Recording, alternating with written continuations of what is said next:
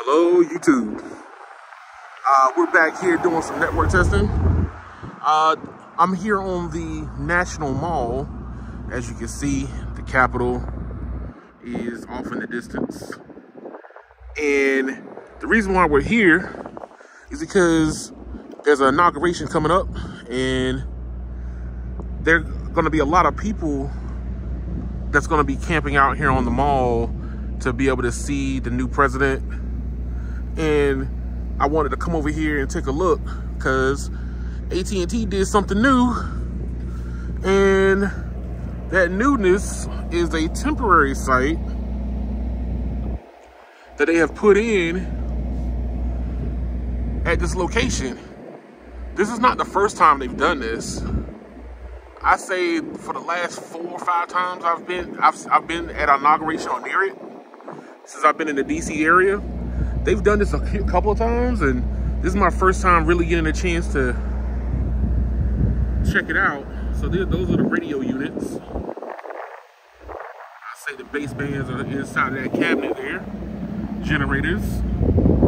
They have another site further down the mall on the opposite side there.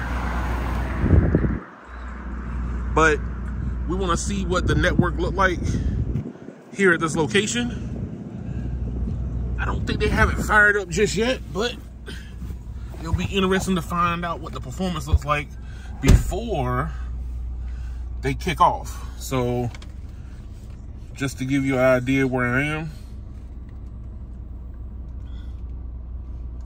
let's turn that sideways. As you can see, this is where we're sitting. United States Capitol is right there. We are, I would say, a third of a mile out from the Capitol. And there's a cell, they put a temporary cell site right here. And then normally it's the whole span of the mall where everybody's gonna end up congregating at. So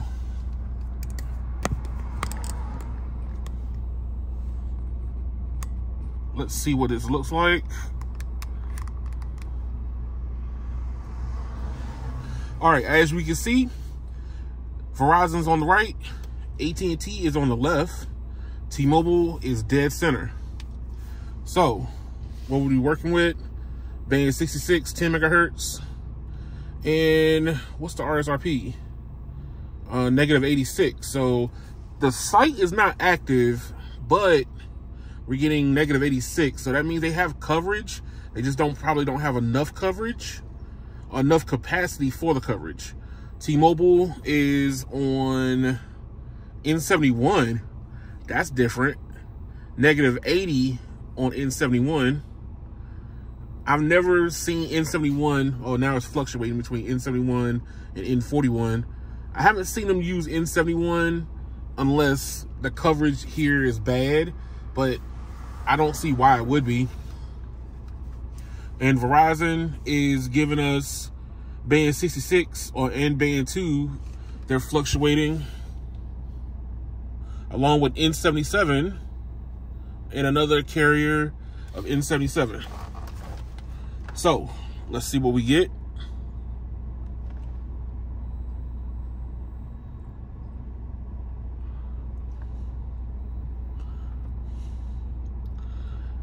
Speed test.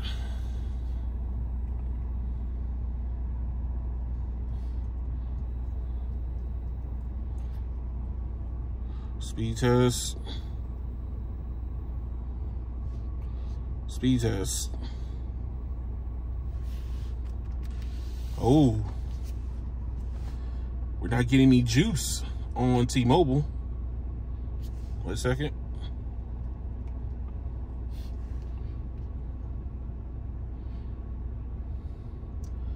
We're getting a couple of kilobits per second on T-Mobile. We're not getting anything for AT&T yet. Nope, there we go. So I did run through here a couple times while I was watching them set this up, and I would say about 1,000 feet back, you get like 400 megabits per second. So that means that the building that I'm in between on the mall is blocking the signal for the capacity for this spot, which is probably why they're brought in the AT&T temporary site to fill in this gap.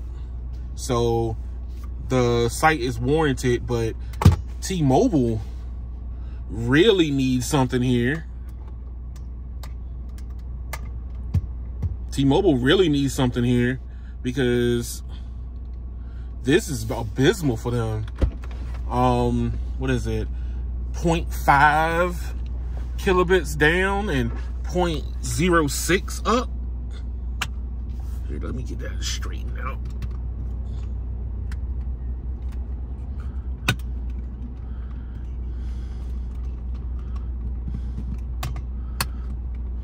Get that straightened back out again. So T-Mobile is suffering at this location. This is my first time seeing this in a while. Let's see what the other speed test app says.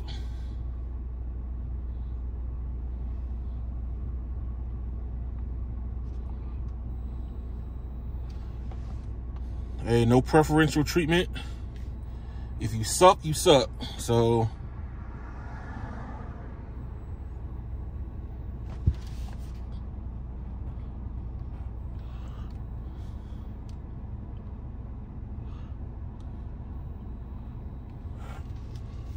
here we go.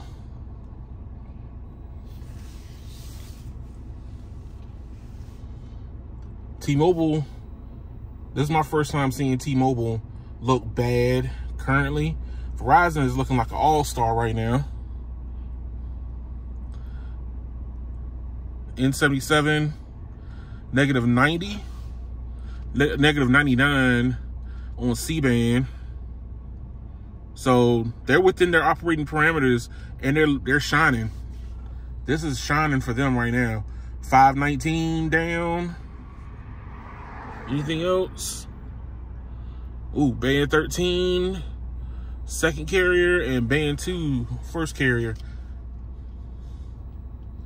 AT&T is giving us 37 down and 22 up, and T-Mobile is not able to finish the test at this location. That's not good for them, because when the mall fills up with people, anybody who's on T-Mobile that's going to be coming to see the new president is going to have a very bad experience. So, since we're already seeing the failure of T-Mobile, let's compound that a little bit and see what we're getting video-wise, because we have to do it for all of them, not one. Fast, fast, fast. Here we go. Verizon is giving us the beans, 470 megabits per second. T-Mobile is only giving us kilobits, right along with AT&T. But at least AT&T knows they have a problem here. T-Mobile is acting like they don't know they have a problem here. Could it be a coverage problem? I don't know.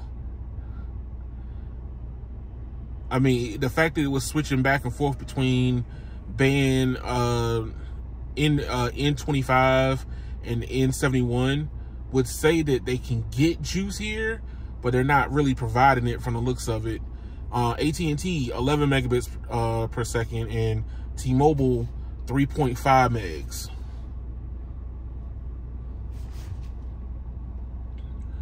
All right.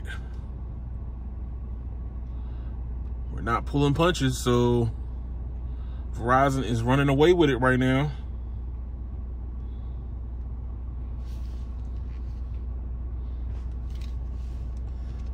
All right, so let's get them all on the same server.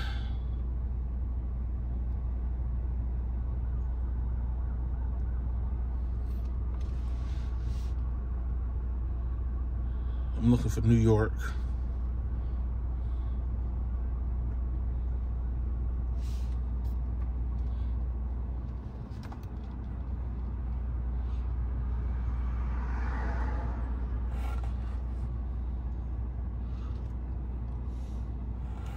Fat finger problems.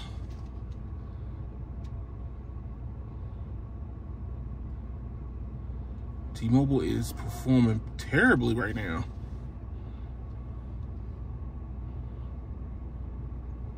It's not gonna let me. All right, here we go.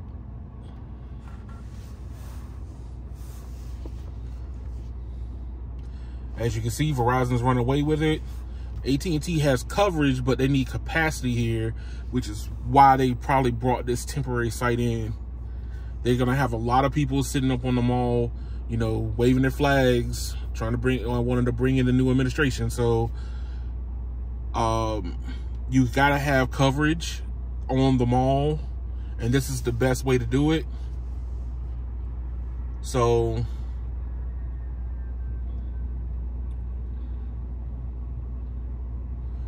putting in a temporary cell site, I guess that's what AT&T's always been doing.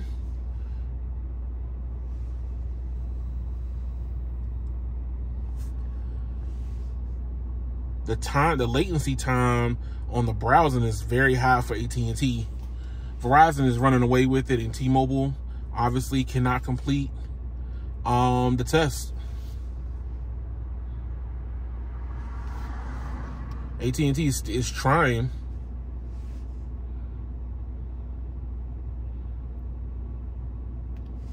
$720p, and Verizon will be completing the 1080p. All right, so Verizon's done. AT&T is still chugging along.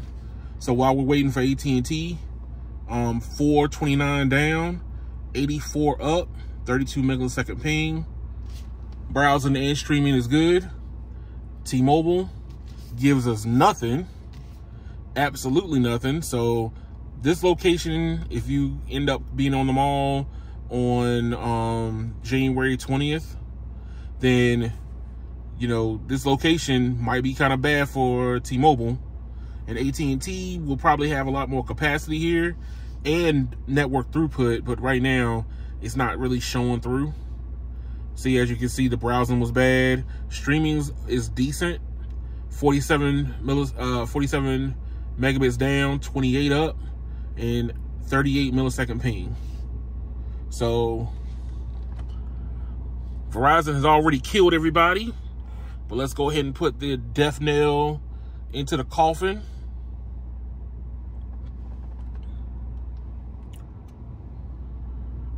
PUBG.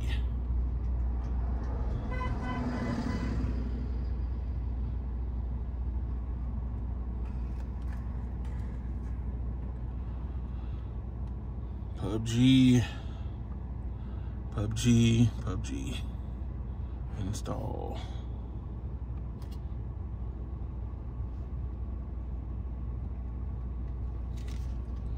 All right. They're not even letting me try to install it on T-Mobile. So 3, 2, 1, go. Verizon 4%, AT&T 1%, T-Mobile no percent. Oh, now it's letting me. Better late than never. 43%, 6%, no percent.